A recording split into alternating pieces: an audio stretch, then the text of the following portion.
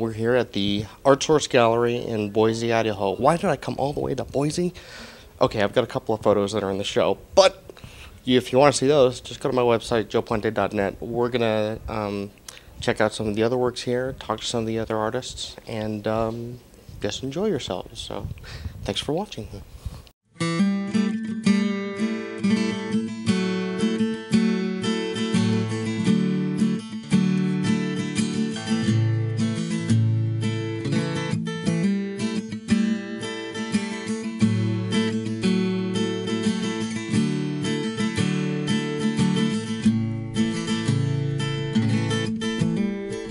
Must be okay to go ahead and breathe the water.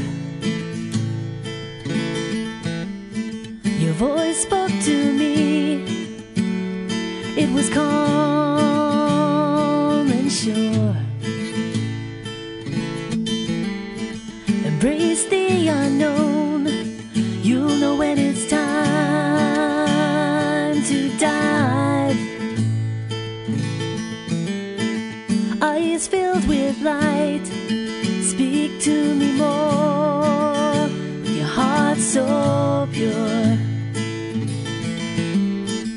Dive in deep, she said, not afraid to tread in the blue water. Maybe dreams lie ahead, find some peace, my friend, in the blue water.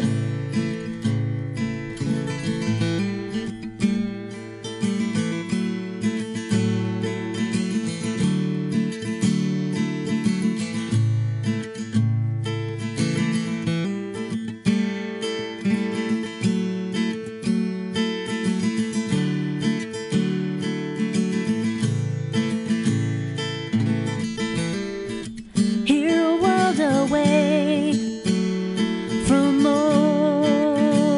Oklahoma, you long to taste the salt from the water's edge. When it's time to dive, a person seems to know some secrets.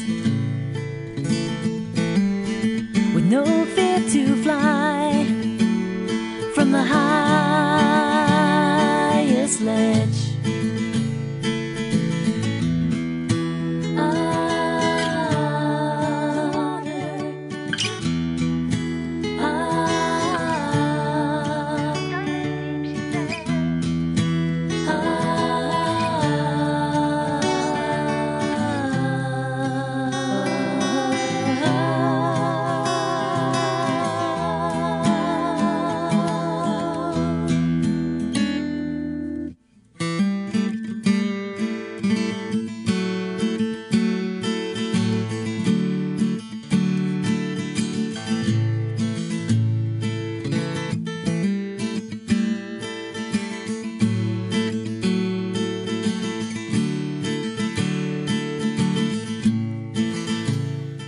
We were here talking with Richard Passey, who has one of the most unique works of art that I have ever seen, not only in this show, but just as an art lover myself. Would you like to tell us a little bit about your piece here? The picture is called Working Hands, and it's made from one piece of leather. And I just enjoy making two-dimensional pictures into three-dimensional or bird's eye view pictures. To me, a two-dimensional picture is not life enough. I have to bring it to life, so that's what intrigues me. It must be okay to go ahead and breathe the blue water. Alrighty, we're talking with Donna Daywoman. Donna Daywoman. I love that name. Tell us about the work that you have here in the juried exhibition. Okay, there's 5 figures here, and they represent my idea that on Earth we are all related to our animal companions, and in the middle, and not necessarily in this order, but the Indian man he's got a talking stick, with a raven on the top, which is kind of a symbol of a messenger between the worlds, meaning earth and heaven. We have an eagle, and he's got a necklace. They've all got tools with a wise medicine eye. The bear with the arrow, the deer with the staff, and the wolf with the oil lamp. It's a kind of a primitive oil lamp. Each citizen on this earth, each brother, sister, have their tools that make us all a very valuable part of Earth.